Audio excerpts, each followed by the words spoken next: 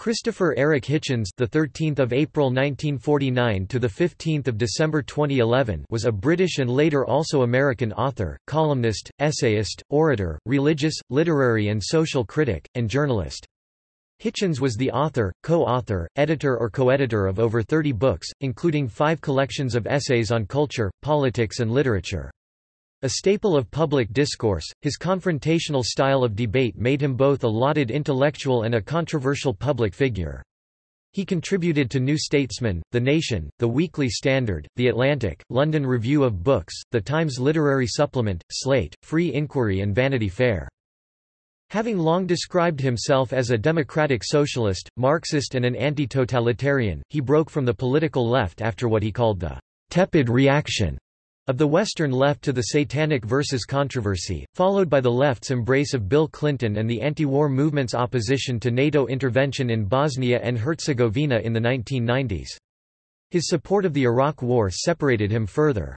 His writings include critiques of public figures Bill Clinton, Henry Kissinger, Mother Teresa and Diana, Princess of Wales.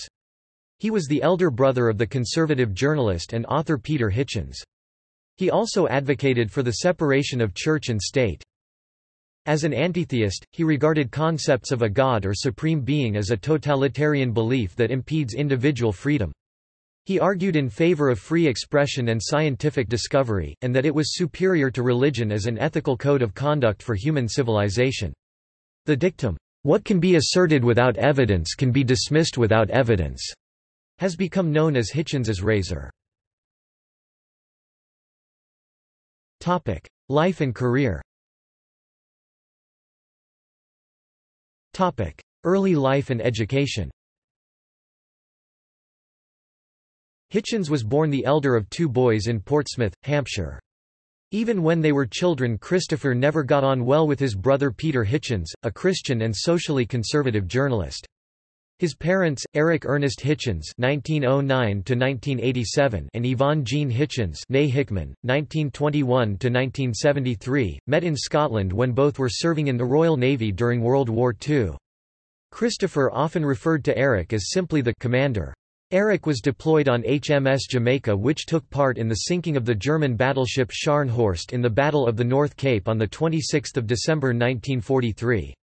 Christopher would pay tribute to his father's contribution to the war. "Sending a Nazi convoy raider to the bottom is a better day's work than any I have ever done." He also stated that, "The remark that most summed him his father up was the flat statement that the war of 1939 to 1945 had been the only time when I really felt I knew what I was doing."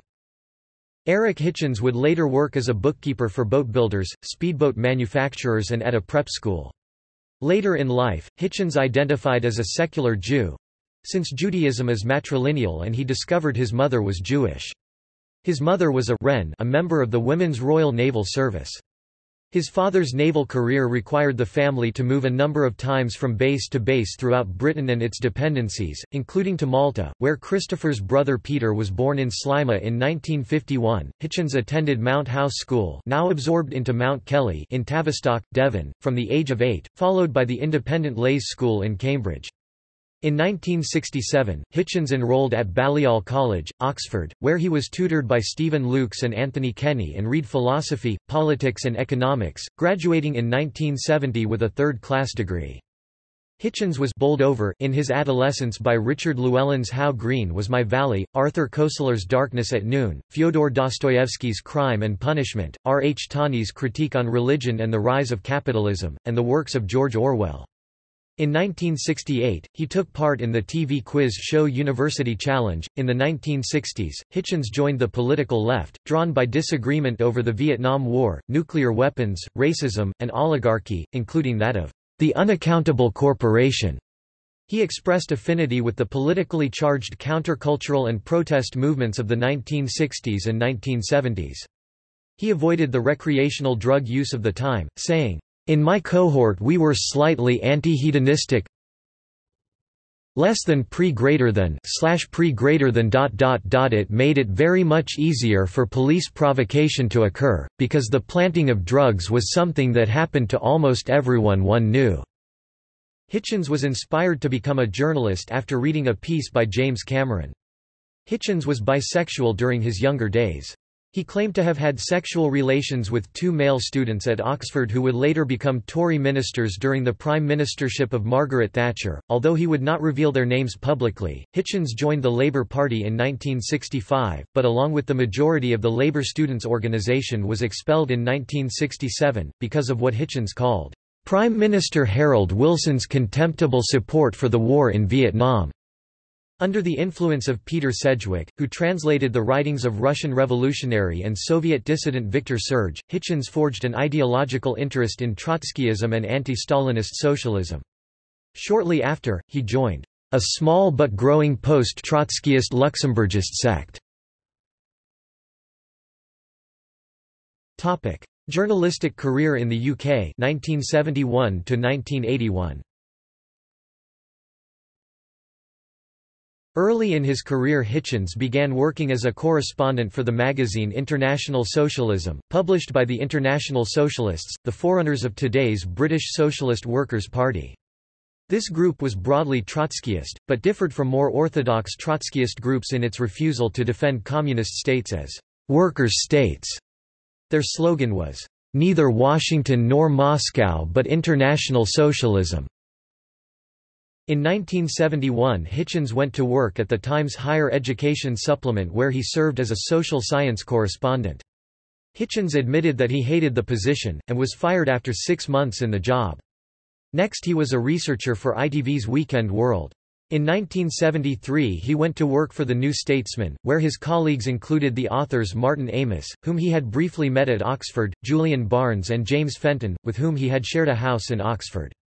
Around that time, the Friday lunches began, which were attended by writers including Clive James, Ian McEwan, Kingsley Amis, Terence Kilmartin, Robert Conquest, Al Alvarez, Peter Porter, Russell Davies and Mark Boxer. At The New Statesman, Hitchens acquired a reputation as a left-winger, reporting internationally from areas of conflict such as Northern Ireland, Libya, and Iraq. In November 1973, while in Greece, Hitchens reported on the constitutional crisis of the military junta. It became his first leading article for The New Statesman. In December 1977, Hitchens interviewed Argentine dictator Jorge Rafael Videla, a conversation he later described as horrifying. In 1977, unhappy at The New Statesman, Hitchens defected to the Daily Express where he became a foreign correspondent. He returned to The New Statesman in 1979 where he became foreign editor. American writings 1981 to 2011. Hitchens went to the United States in 1981 as part of an editor exchange program between The New Statesman and The Nation. After joining The Nation, he penned vociferous critiques of Ronald Reagan, George H. W. Bush and American foreign policy in South and Central America. He became a contributing editor of Vanity Fair in 1992, writing 10 columns a year. He left The Nation in 2002 after profoundly disagreeing with other contributors over the Iraq War. There is speculation that Hitchens was the inspiration for Tom Wolfe's character Peter Fallow in the 1987 novel The Bonfire of the Vanities, but others—including Hitchens—believe it to be Spy magazine's Iron Man nightlife decathlete, Anthony Hayden Guest. In 1987, Hitchens's father died from cancer of the esophagus, the same disease that would later claim his own life. In April 2007, Hitchens became a U.S. citizen. He later stated that he saw himself as Anglo-American. He became a media fellow at the Hoover Institution in September 2008. At Slate, he usually wrote under the news and politics column Fighting Words. Hitchens spent part of his early career in journalism as a foreign correspondent in Cyprus. Through his work there he met his first wife Eleni Meliagrou, a Greek Cypriot, with whom he had 2 children, Alexander and Sophia.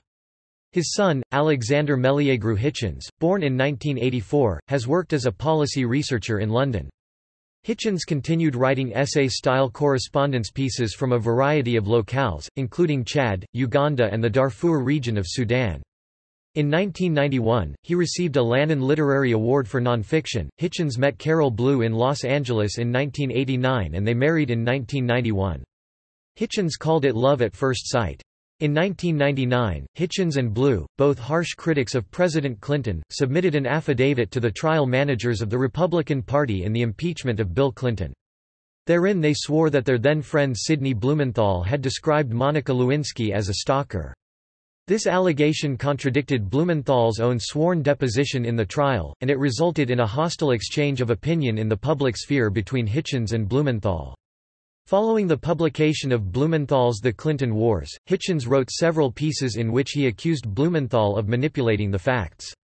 The incident ended their friendship and sparked a personal crisis for Hitchens, who was stridently criticized by friends for what they saw as a cynical and ultimately politically futile act. Before Hitchens's political shift, the American author and polemicist Gore Vidal was apt to speak of Hitchens as his Dauphin or heir.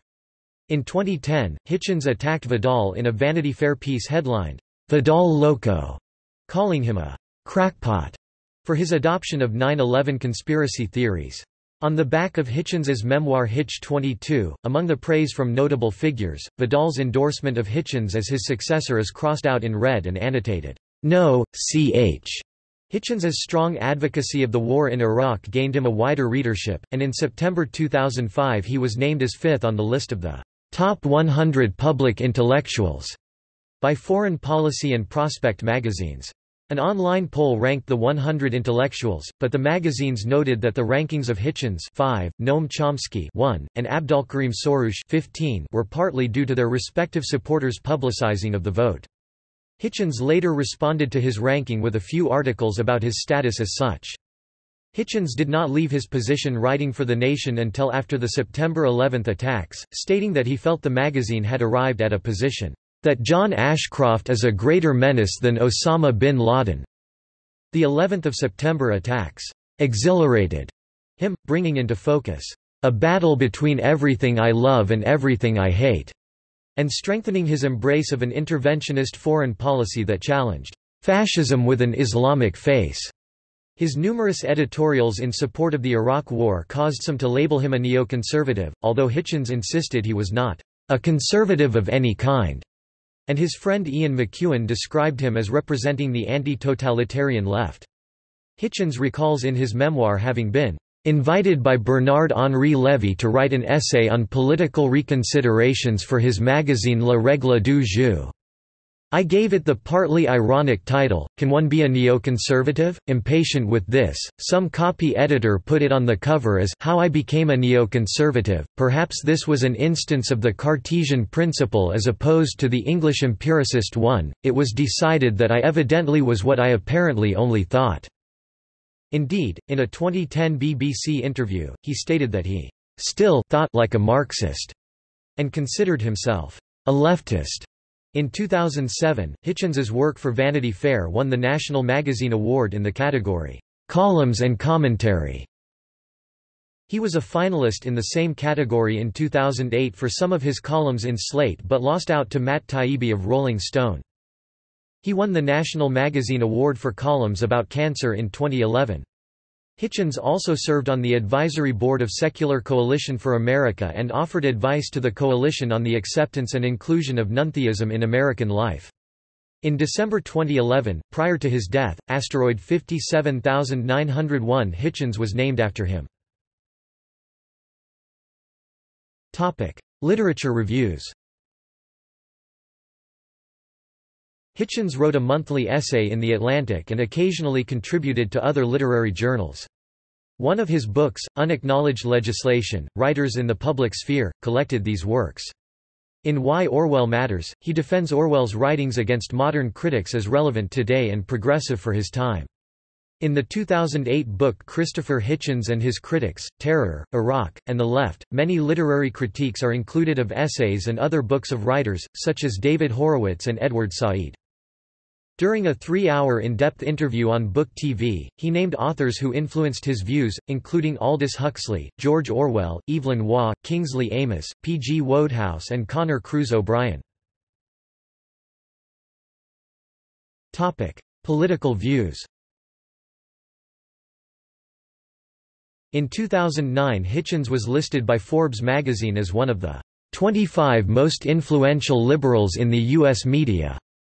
The same article noted, however, that he would likely be aghast to find himself on this list, as it reduces his self-styled radicalism to mere liberalism.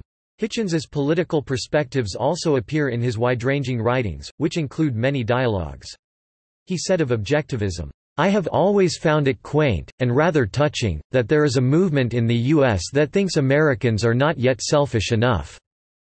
While Hitchens supported Israel's right to exist, he was critical of the Israeli government's handling of the Israeli-Palestinian conflict.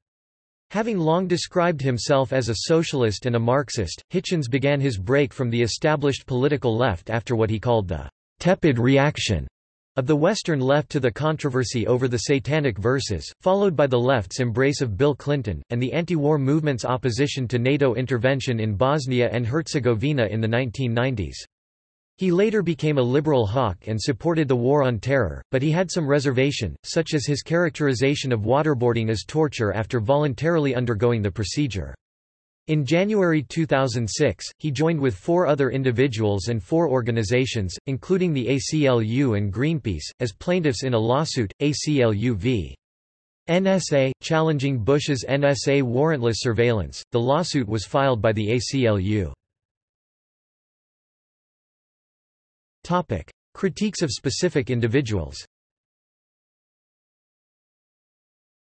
Hitchens wrote book-length biographical essays on Thomas Jefferson, author of America, Thomas Paine's Rights of Man, a biography, and George Orwell, Why Orwell Matters. He also became known for his excoriating critiques of public contemporary figures including Mother Teresa, Bill Clinton and Henry Kissinger, the subjects of 3 full-length texts, The Missionary Position, Mother Teresa in Theory and Practice, No One Left to Lie to, The Triangulations of William Jefferson Clinton, and The Trial of Henry Kissinger respectively. In 2007, while promoting his book God Is Not Great, How Religion Poisons Everything, Hitchens described the Christian evangelist Billy Graham as a self-conscious fraud, and a disgustingly evil man. Hitchens claimed that the evangelist, who had recently been hospitalized for intestinal bleeding, made a living by going around spouting lies to young people. What a horrible career. I gather it's soon to be over. I certainly hope so. In response to the comments, writers Nancy Gibbs and Michael Duffy published an article in Time magazine in which, among other things, they refuted Hitchens's suggestion that Graham went into ministry to make money. They argued that during his career Graham turned down million-dollar television and Hollywood offers. They also pointed out that having established the Billy Graham Evangelistic Association in 1950, Graham drew a straight salary, comparable to that of a senior minister, irrespective of the money raised by his meetings. Criticism of religion. Hitchens was an anti-theist, and said that a person could be an atheist and wish that belief in God were correct, but that an anti-theist, a term I'm trying to get into circulation, is someone who is relieved that there's no evidence for such an assertion. He often spoke against the Abrahamic religions. In a 2010 interview at New York Public Library, Hitchens stated that he was against infant circumcision. When asked by readers of The Independent London what he considered to be the axis of evil, Hitchens replied, "Christianity, Judaism, Islam. The 3 leading monotheisms." In his bestseller God Is Not Great, Hitchens expanded his criticism to include all religions, including those rarely criticized by Western secularists, such as Buddhism and neo-paganism. Hitchens said that organized religion is the main source of hatred in the world, calling it violent, irrational, intolerant, allied to racism, tribalism, and bigotry, invested in ignorance and hostile to free inquiry, contemptuous of women and coercive toward children. It ought to have a great deal on its conscience. Hitchens therefore says in God Is Not Great that humanity is in need of a renewed enlightenment. The book received mixed responses, ranging from praise in the New York Times for his logical flourishes and conundrums, to accusations of intellectual and moral shabbiness in the Financial Times. God Is Not Great was nominated for a National Book Award on 10 October 2007. God Is Not Great affirmed Hitchens's position in the New Atheism movement. Hitchens was made an honorary associate of the Rationalist International and the National Secular Society shortly after its release, and he was later named to the Honorary Board of Distinguished Achievers of the Freedom from Religion Foundation. He also joined the advisory board of the Secular Coalition for America, a group of atheists and humanists. Hitchens said he would accept an invitation from any religious leader who wished to debate with him. On 30 September 2007, Richard Dawkins, Hitchens, Sam Harris, and Daniel Dennett met at Hitchens's residence for a private, unmoderated discussion that lasted 2 hours. The event was videotaped and titled, "The Four Horsemen." In it, Hitchens stated at one point that he considered the Maccabean Revolt the most unfortunate event in human history due to the reversion from Hellenistic thought and philosophy to Messianism and fundamentalism that its success constituted. That year, Hitchens began a series of written debates on the question, "Is Christianity good for the world?" with Christian theologian and pastor Douglas Wilson, published in Christianity Today magazine. This exchange eventually became a book with the same title published in 2008. During their promotional tour of the book, they were accompanied by the producer Darren Doan's film crew. Thence Doan produced the film Collision, Is Christianity Good for the World?, which was released on 27 October 2009. On 4 April 2009, Hitchens debated William Lane Craig on the existence of God at Biola University. On 19 October 2009, Intelligence Squared explored the question, "Is the Catholic Church a force for good in the world?" John Onikon and Ann Widdecombe argued that it was, while Hitchens joined Stephen Fry in arguing that it was not. The latter side won the debate according to an audience poll. On 26 November 2010, Hitchens appeared in Toronto, Ontario, at the Monk Debates, where he debated religion with former British Prime Minister Tony Blair, a convert to Roman Catholicism. Blair argued religion as a force for good, while Hitchens argued against that. Throughout these debates, Hitchens became known for his use of persuasive and enthusiastic rhetoric in public speaking, wit and eloquence, verbal barbs and linguistic dexterity, and self-reference, literary engagement and hyperbole are all elements of his speeches. The term, Hitch slap, has come about as an informal term among his supporters for a carefully crafted remark designed to humiliate his opponents. Hitchens's line, "One asks wistfully if there is no provision in the procedures of military justice for them to be taken out and shot," condemning the perpetrators of the Abu Ghraib torture and prisoner abuse, was cited by the humanist as an example. A tribute in Politico stated that this was a trait Hitchens shared with fellow atheist and intellectual, Gore Vidal. Personal life.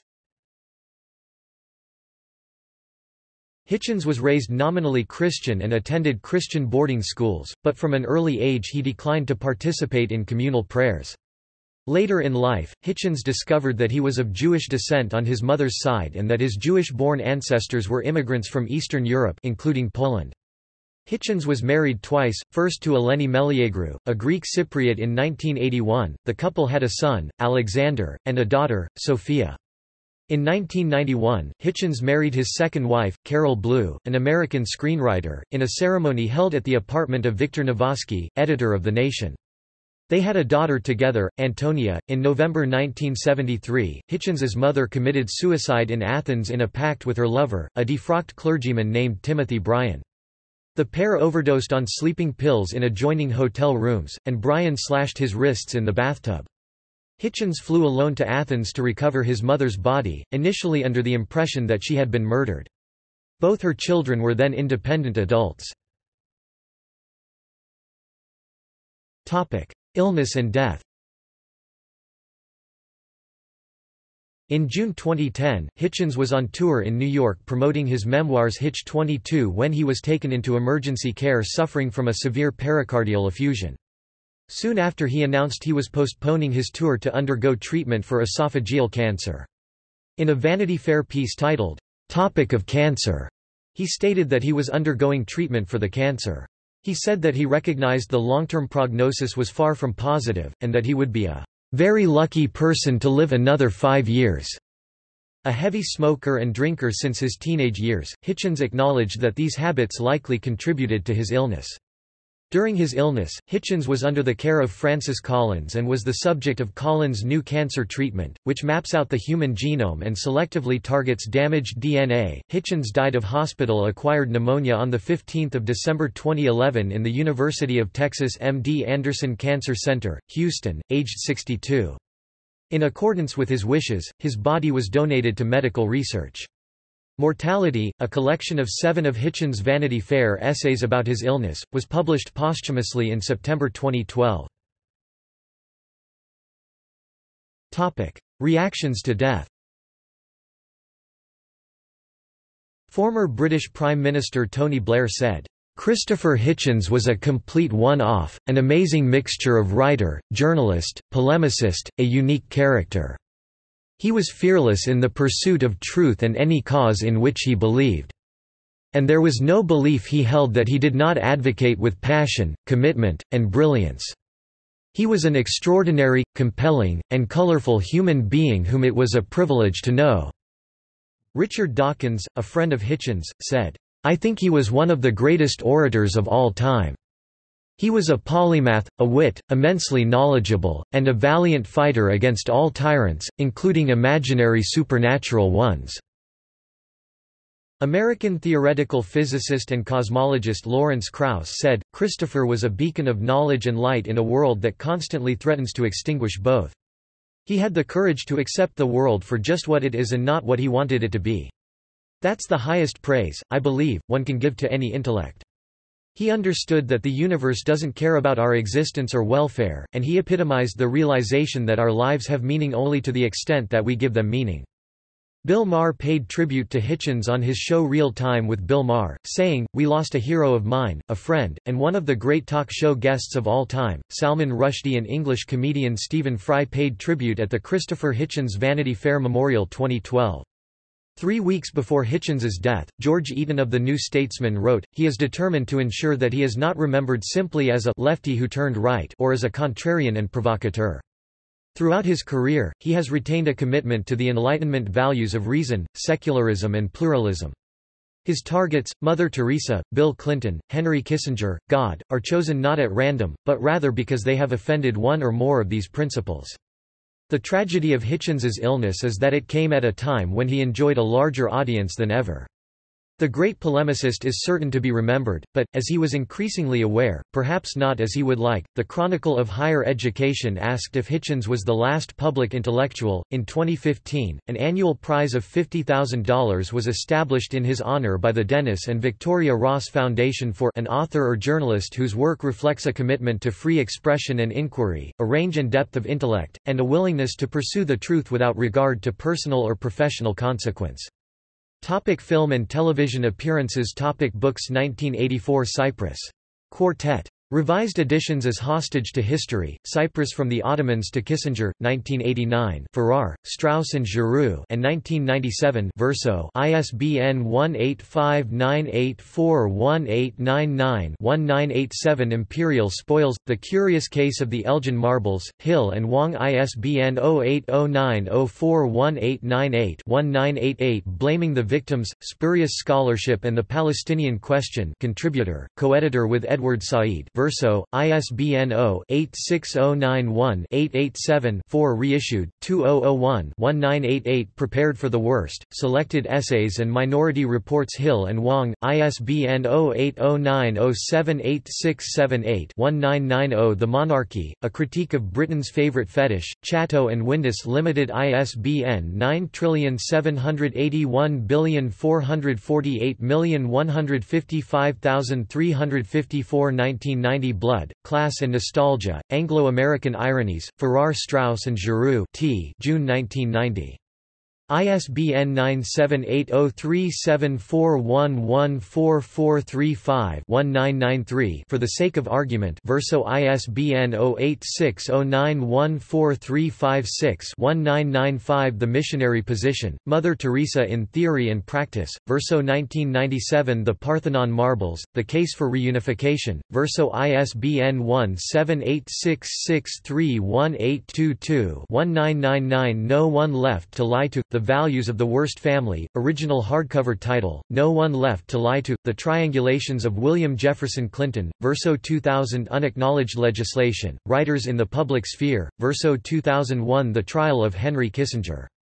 Verso ISBN 1859843980-2001 Letters to a Young Contrarian, Basic Books 2002 Why Orwell Matters Also Orwell's Victory, Basic Books, ISBN 0-465-03050-5-2003 A Long Short War, The Postponed Liberation of Iraq.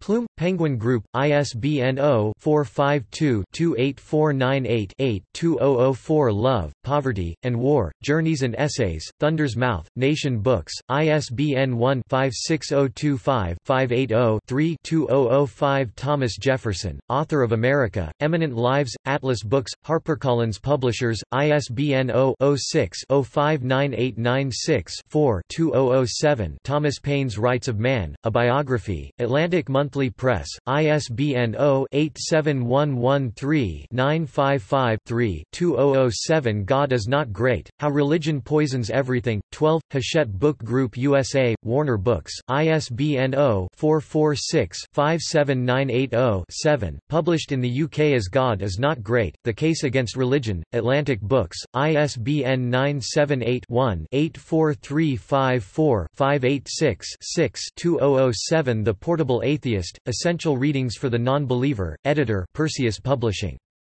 ISBN 978-0-306-81608-6-2008 Christopher Hitchens and His Critics, Terror, Iraq and the Left with Simon Coddy and Thomas Cushman, New York University Press, ISBN 0814716873-2008 Is Christianity Good for the World?